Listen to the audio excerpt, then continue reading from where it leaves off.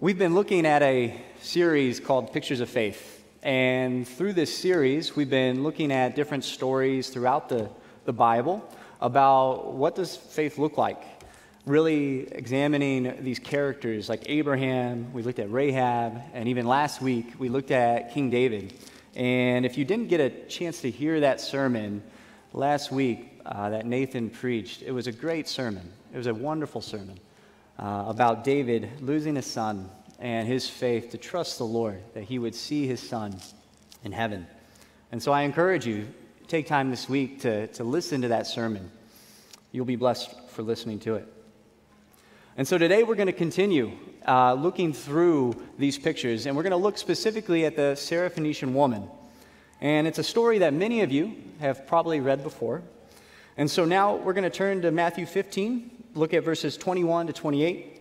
And so if you will, please stand for the reading of God's word. It says this: Jesus went from there and withdrew into the district of Tyre and Sidon. And a Canaanite woman from that region came out and began to cry out, saying, "Have mercy on me, Lord, Son of David. My daughter is cruelly demon-possessed." But he did not answer her a word. And his disciples came and implored him, saying, "Send her away, because she keeps shouting at us." But he answered and said, "I was sent only to the lost sheep of the house of Israel." But she came and began to bow down before him, saying, "Lord, help me." And he answered and said, "It's not good to take the children's bread and throw it to the dogs." But she said, "Yes, Lord, but even the dogs feed on the crumbs which fall from their master's table." Then Jesus said to her, "O woman, your faith is great. It shall be done for you as you wish." And her daughter was healed at once. Please remain standing as we pray and ask God to bless our time. Father, thank you for your word. You are a gracious, good, heavenly Father to us. Lord, you are our master, and I ask that you bless this time. Open our hearts to your word this morning. Make us hear it, make us respond to it, and bless these words, Lord. Make them glorified in our hearts and our minds this morning. And we ask this in the name of Jesus. Amen. You may be seated. So, looking at this picture, this is a unique picture that we haven't seen yet in our series. And it's not because of the woman's faith that makes this unique, but it's because of the response that Jesus gives in this picture that's unique to us this morning. We don't know much about this woman. Scripture doesn't even give us her name. But from what we can observe from this passage, there are a couple of elements that are like the other pictures that we've looked at. First, this woman comes with a tremendous burden. We learn that her daughter is possessed by a demon. Sickness is one thing, but being under the hand of Satan is a terrible fate. And yet this woman comes to Christ with a burden that is beyond physical help, and yet is physically destructive. Satan does nothing but steal, kill, and destroy. And this girl must have been in a great distress. So her mother does what any mother would do. She looks for help. And so this woman calls out to Jesus. We learn that immediately she brings her request to Jesus. And we learn this in the Gospel of Mark. Mark tells us that the woman immediately, when she heard about Jesus, when she heard that he was in the region, she gets up and she goes to Jesus. And finally, this woman calls him Lord and the Son of David. The scripture says she's a Canaanite woman, and in Mark it says she's a Syrophoenician woman. This doesn't contradict. The Syrophoenicians were a part of Syria that belonged to this area, to this general region. Now, this woman calling Christ the Son of David is not unique to this story. We saw Bartimaeus do this, right? When he calls out, "Jesus, have mercy on me, Son of David." But it's striking because she's not a Jew. She's a Syrophoenician woman. And so why is this striking? Well, this woman calls out to Jesus and says, "Son of David." And this was a title that was for a Jew. That a Jew would look to the coming Messiah the promised one to the household of David, the one that would save Israel and redeem them from their sin and bring about the new kingdom.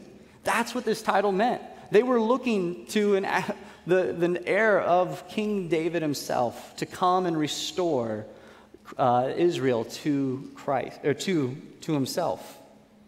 And so the Jews were looking forward to the Son of David, that he would come and restore them. And if you've read the Old Testament, you know that none of David's sons actually do this. None of them are worthy to restore Israel to God. They all fall short of doing this. And so none of them accomplished this. And so the Son of David was the Messiah that was to come. And so to hear this from a non-Jewish woman was strange. And it's not what we would expect in this passage. In addition, the Apostle Peter hasn't even called Christ by his true name yet. He won't do that until the next chapter. So the fact that this woman calls Jesus the Son of David and is crying out for mercy tells us that she has faith in who he is. Then we are confirmed when Jesus commends her faith at the end of the passage.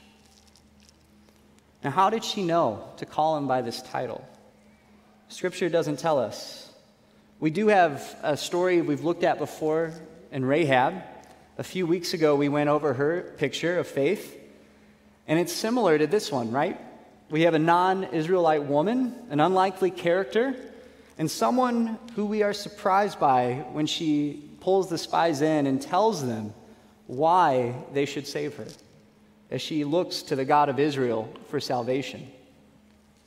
And so maybe she's heard of the deeds, his healings, his casting out of demons, and decided to take a risk and go to Christ. And so we're not told, but we know that God always has plans for those whom he loves. God was not unaware of her needs and her burdens. God is personally involved in his creation and is not distant, especially from those whom he loves. And so as we look at this story this morning, we would expect Jesus to do what Jesus does. We would expect Jesus to look upon this woman, hear her plea, and grant her request, wouldn't we? And in fact, we've seen this before in Bartimaeus. He cried out, Son of David, have mercy on me. And Jesus turns around and he shows him mercy. He heals him. This is what we would expect this morning. And perhaps, maybe even more so, because this woman's not coming just for herself, right? This woman's coming for her daughter. This woman is coming on behalf of someone else who's burdened and not just looking to save herself. However, Jesus says nothing to her. Verse 23 says, but he did not answer her a word. Can you imagine hearing nothing from Jesus? Can you imagine going to Christ with this great burden and hearing silence? I imagine some of you can this morning.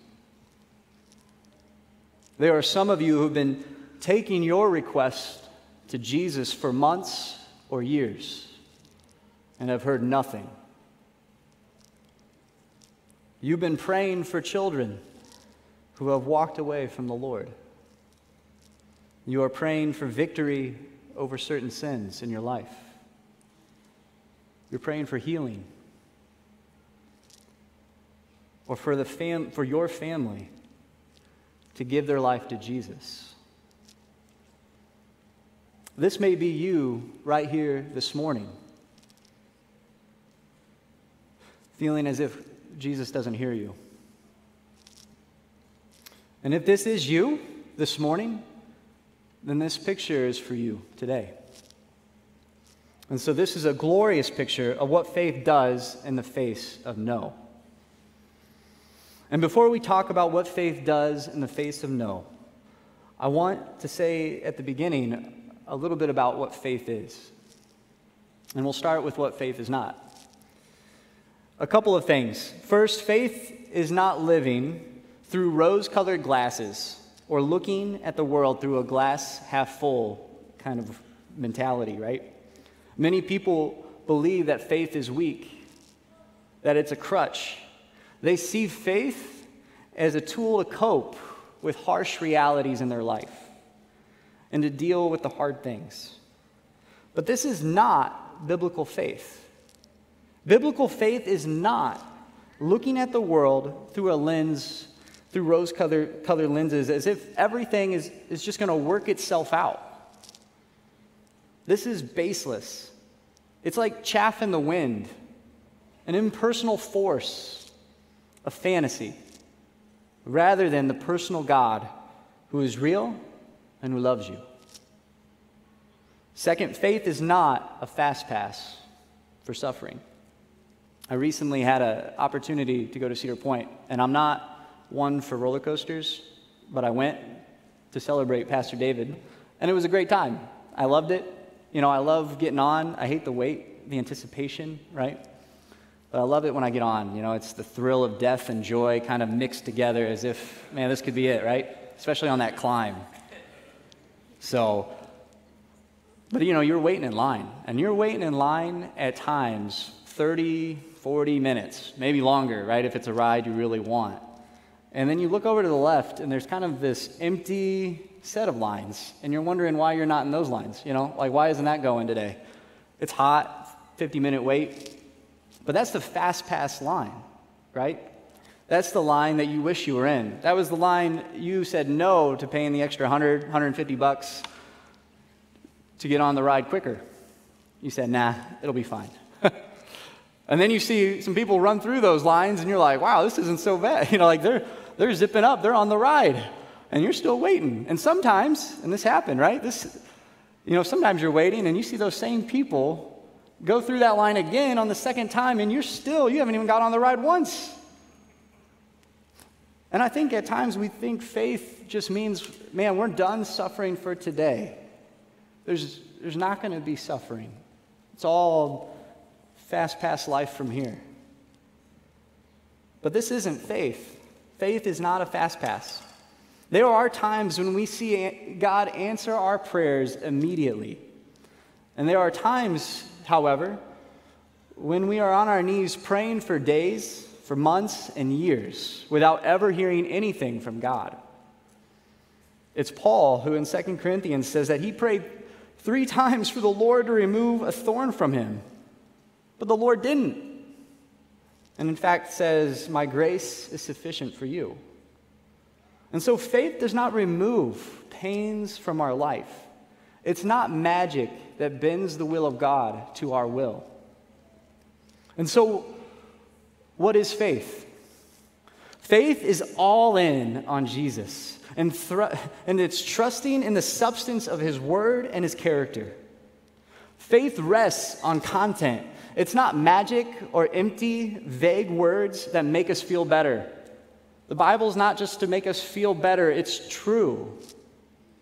Faith looks to the living God and his promises.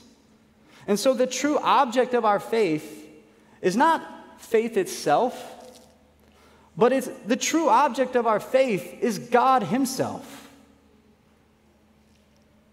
The object of our faith is not faith itself, it's God himself and his word.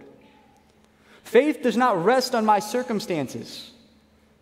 In other words, it's not our requests. It's not the disasters happening in my life or our understanding. God uses these things. He uses these circumstances maybe to draw us closer to him at times. But that's not what our faith is focused on. Our faith is found in God rather than these circumstances. Faith is turned toward the person and work of Jesus Christ. Hebrews says this, and without faith it is impossible to please God. For he who comes to God must believe that he is, and he is a rewarder of those who seek him.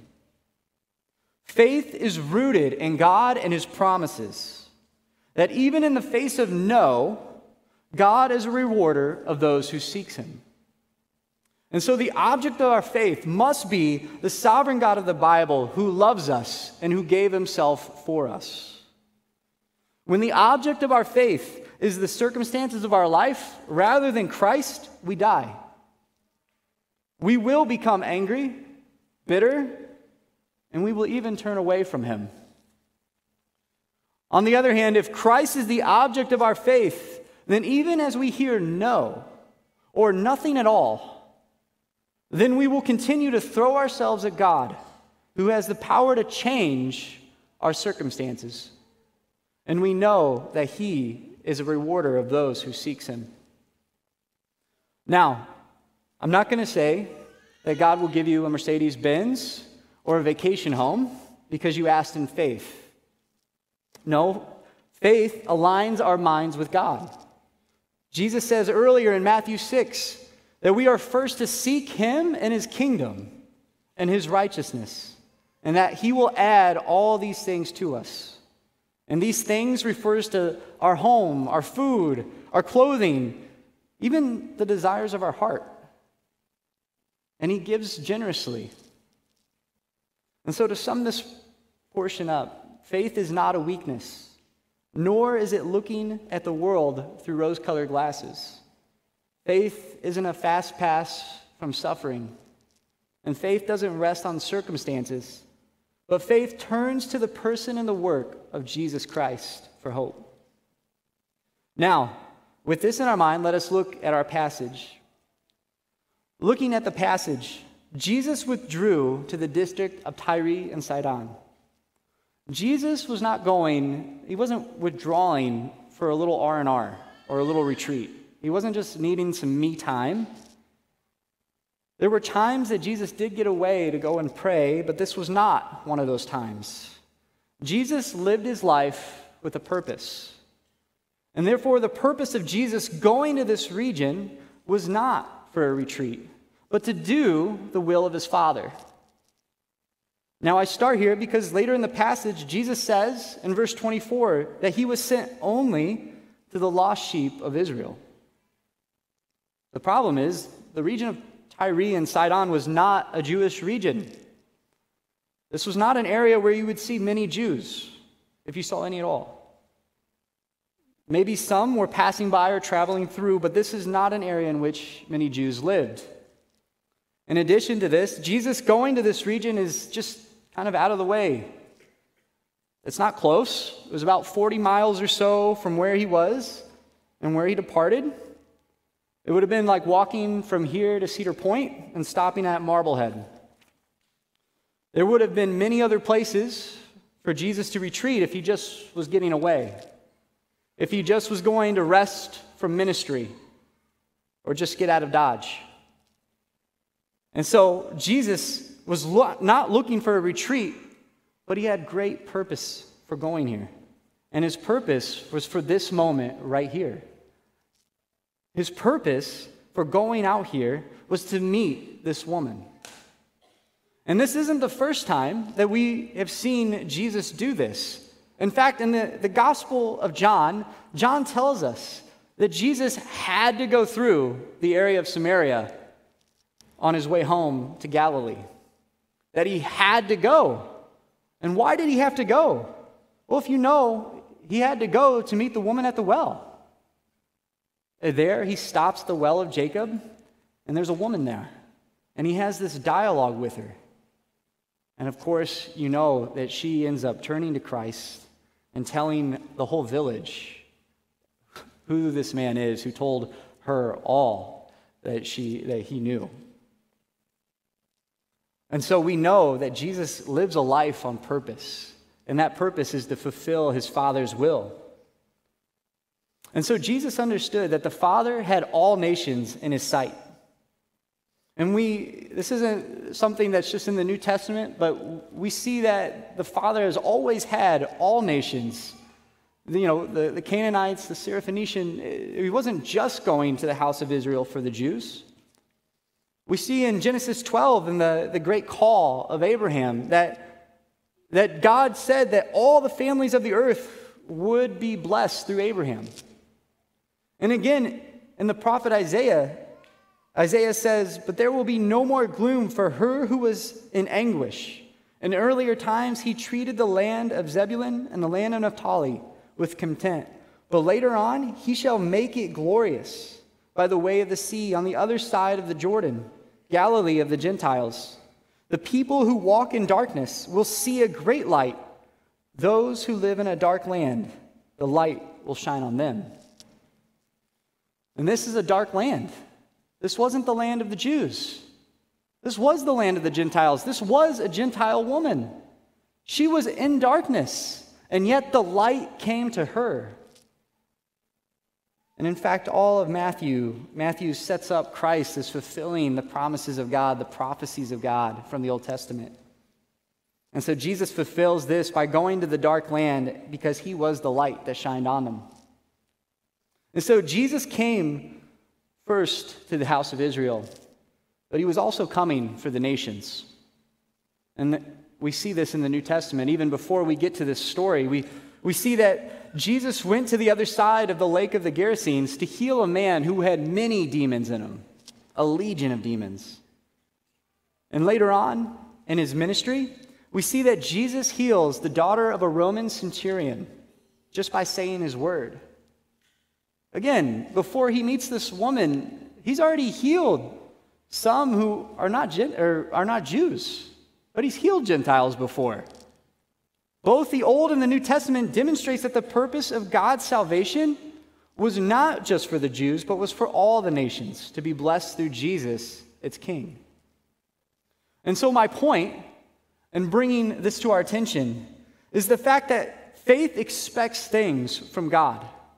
It expects things from God because of who he is and because of his word. This woman understood she wasn't a Jew. She wasn't crazy.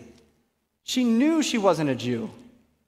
And if she understood that she wasn't a Jew and had enough sense to call Jesus the Son of God, then she knew that the promises were first for the Jews and then the nation. But she must have had and known something more about God than what this passage tells us. And in fact, the passage does tell us that he was merciful. This woman didn't bind her hands because she was not a lost child of Israel. She didn't pout around. She didn't say, "Woe is me. If only I was born in the house of Abraham." She goes to him anyway. We are not God. We do not know all the plans he has made. And this is important because her faith wasn't based upon her circumstances. It would be easy to look at this moment and say, well, she went because of her daughter. And although that may be what motivated her, she's looking straight ahead to the mercy of Jesus, the Son of David. She's looking to God and she's expecting something from him, right? She's expecting him to heal her daughter.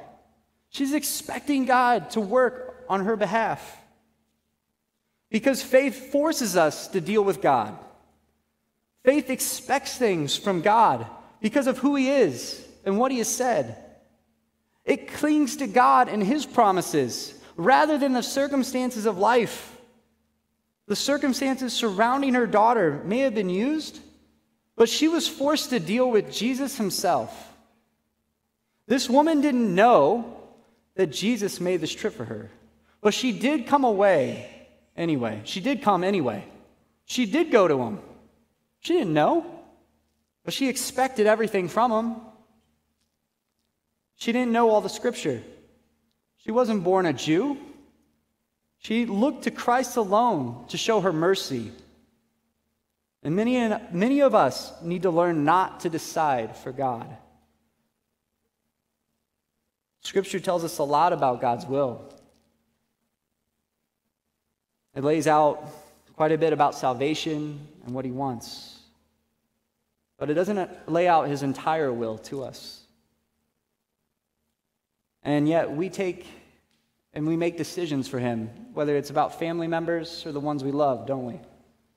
We stop praying for them We stop talking to them about Jesus. We kind of throw our hands up as if, well, we'll see. We'll see what happens.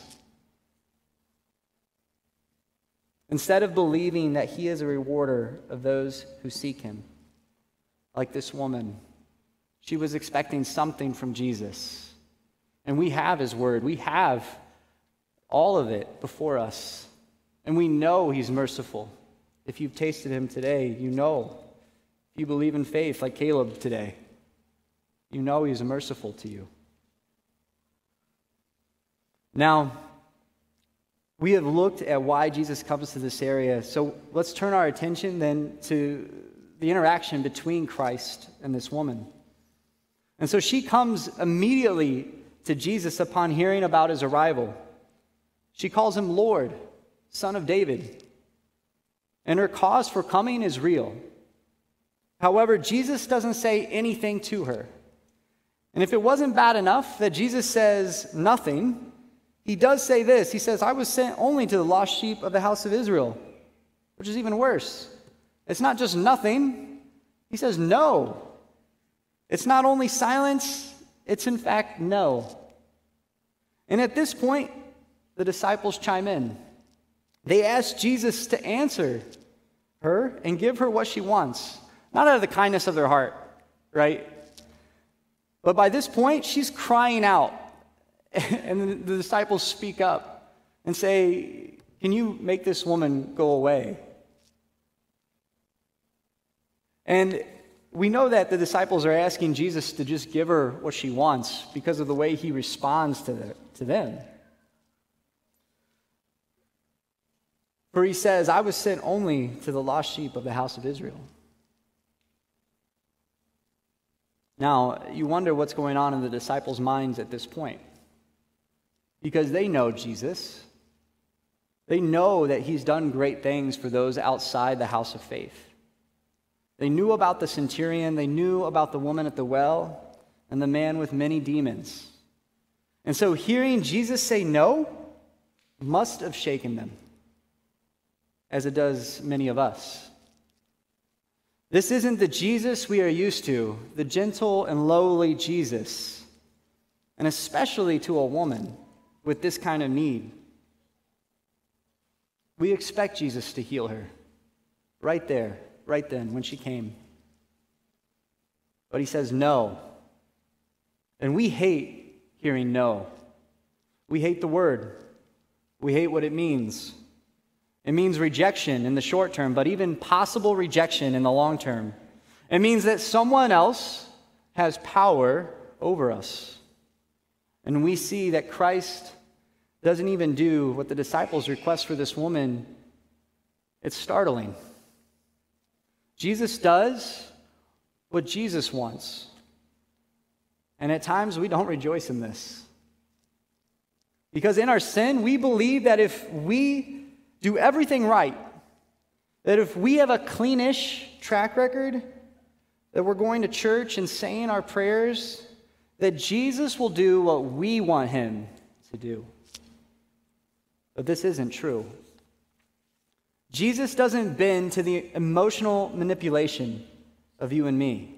He is not bound to do us good simply because we have done him good. He is the Lord of lords and King of kings, and he owes us nothing, and we owe him everything. And even after hearing no, this woman keeps coming to Christ. And now she's thrown herself at his feet, and she's worshiping him. And at this point, maybe Jesus will reveal to us, right, that he's just testing her.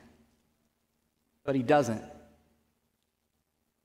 Instead, he says with more bite, it's not good to take the children's bread and throw it to the dogs. For the third time, he says no. And this time, he even calls her a dog. What a painful moment. Hearing nothing from Jesus is heavy enough for anyone. But heavier still is the affliction of a harsh, cutting reply, such as this. It's not good to take the children's bread and throw it to the dogs. But we must understand that Jesus is the sovereign king with authority to do as he pleases. It's his will be done, not ours. We love our authority and control, and we want to control the things in our life, especially when it involves those whom we love. And it's in times like these that I think we begin to reject God as our king. He must not be for me. He must not want to do this for me, so I will do something about it myself. I'll go about it myself. I'll stop. I'm gonna push on without him. When it seems like God is silent, or we hear no, we reject him as our king, and we attack him. Can God really change the heart of my son?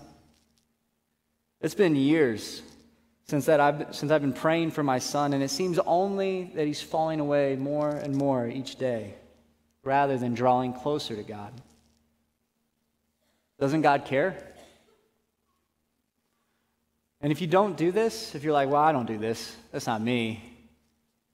Have you ever reduced God's sovereignty and to something that's manageable, something palatable, something that's like, well, it's not so bad. At least I have a good relationship with them. At least they're still in my life. God did what he could. We reject God's sovereignty, and we make ourselves out to be God. And at the heart of this problem is our pride. We hate that God can do what he wants, and we can't. We are afraid that his no is actually no, and we don't want to hear it. We make God out to be a harsh master who doesn't do us good, but rather seeks to make our life worse. Our pride attacks God and his character, and we reject his word. We make our circumstances the end all rather than God. It's easy to fixate on this problem, the problems in our life, right? It's easy. It's what we see. It's what we're in. It's the moment. It's the feeling. We can fixate on the things we want, the things that we're bringing to Jesus as if like, Lord, do you hear me? We make the circumstances of our life everything. And when we don't hear him, or we think he's saying no, we reject him. And we start a spiral downward. We fixate, we worry, and we become bitter and angry toward God. And when the circumstances of our life become God, it's death. This isn't faith. It's faithlessness and sin when we think these things. God, however, is a sovereign king, and he does love us, and he gave his son up for us. He's not a harsh master. He doesn't meet us halfway. Instead, he does give us good gifts. He does bless those who wrestle with him. God is a good father who loves us.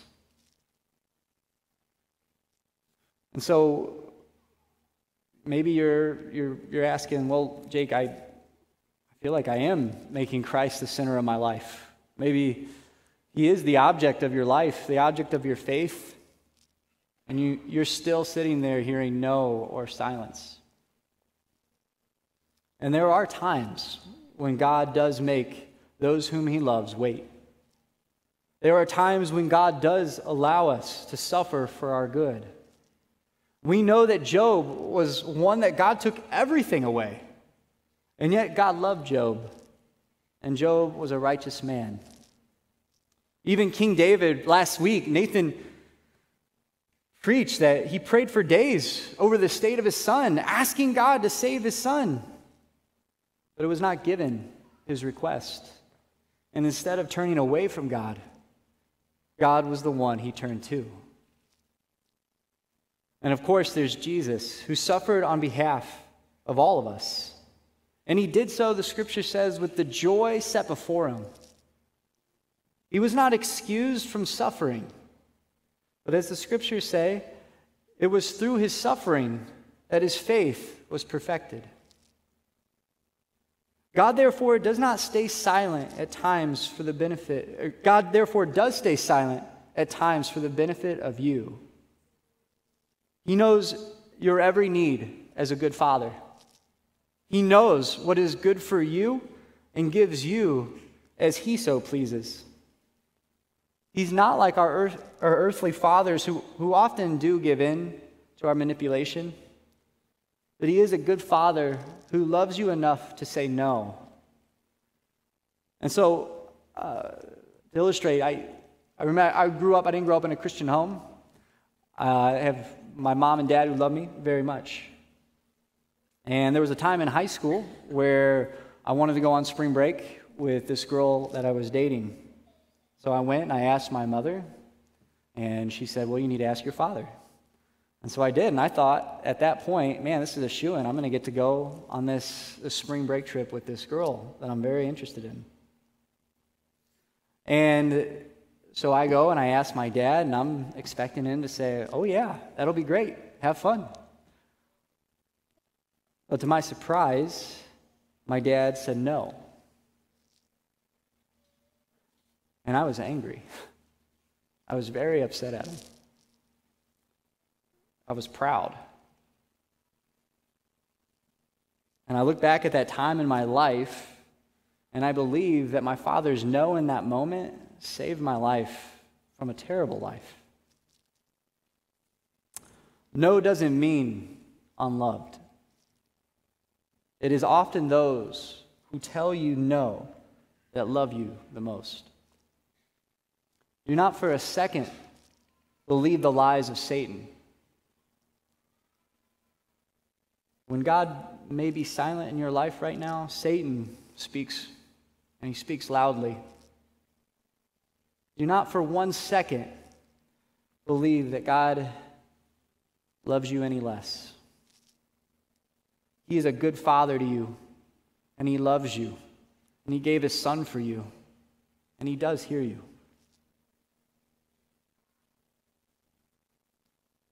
Jesus does respond to this woman even in this passage.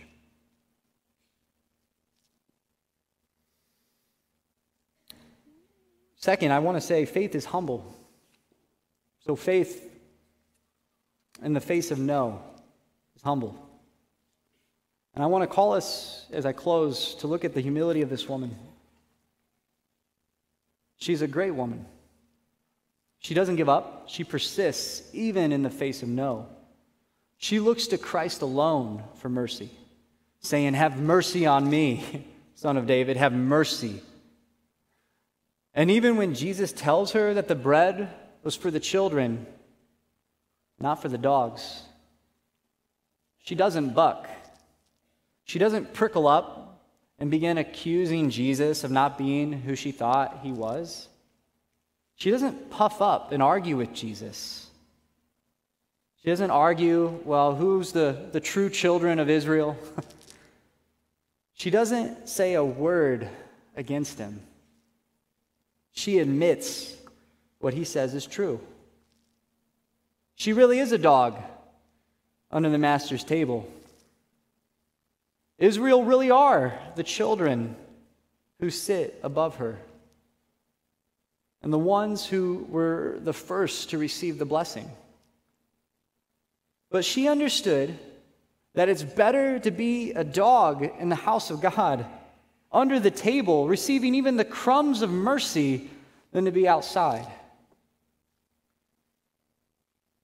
This should remind us of the prodigal son who, after blowing everything his father gave him, rejecting his father, spending it all, he finds himself in the pigsties, reasoning with himself, saying, even the servants in my father's house are eating better than me. And so he goes back to his father, ready to be just a servant, maybe even a dog. He understood that it was better to be in his father's house than with the pigs. And this is a profound truth about faith, and we can't miss it. The object of faith is Christ alone, but the posture of faith is humility. Humility is not weakness, it is power. It was the humility of this woman that persists to ask the King of Kings. Even in the face of no, she is humble, not puffed up. Even in the face of no, she doesn't doubt the truth about Christ, that he alone had the power to save her daughter. But instead, her humility keeps her asking. She persists in asking Jesus for help, to change her daughter, to remove the demons. He was the object of her faith, and her humility to persist kept her before Christ. Jesus could have cast her out. He could have been done with her. Kind of like in the story of Esther, right? Like the king could have, just pointed down his scepter and she would have been out. But wildly, this foreigner goes before the King of Kings, and she's not cast out. But she walks away a princess in a watching world, to a watching world. So often we give up going to Jesus because we are proud. We stop asking for God to change the heart of our family member. Or we settle for halfway promises. Well, it's kind of there. It's good enough. But faith is not proud. Faith throws itself onto the promises of God and expects great things from God. It lets God make the decision because he is a good father who loves us. And he is the sovereign king to do something about it. The object of our faith must be this God, the sovereign God of the Bible, who loves us and who gave himself for us. It cannot be the outcome of these things that we worship or that we set our hope on. That will only lead to death. That will only lead to bitterness, misery. If all we want is the outcomes, if that is what we have our faith in, we will die on the vine. But if our faith is in God and his word, then even in the face of no, we can have hope that there will be fruit and there will be life. Let us pray.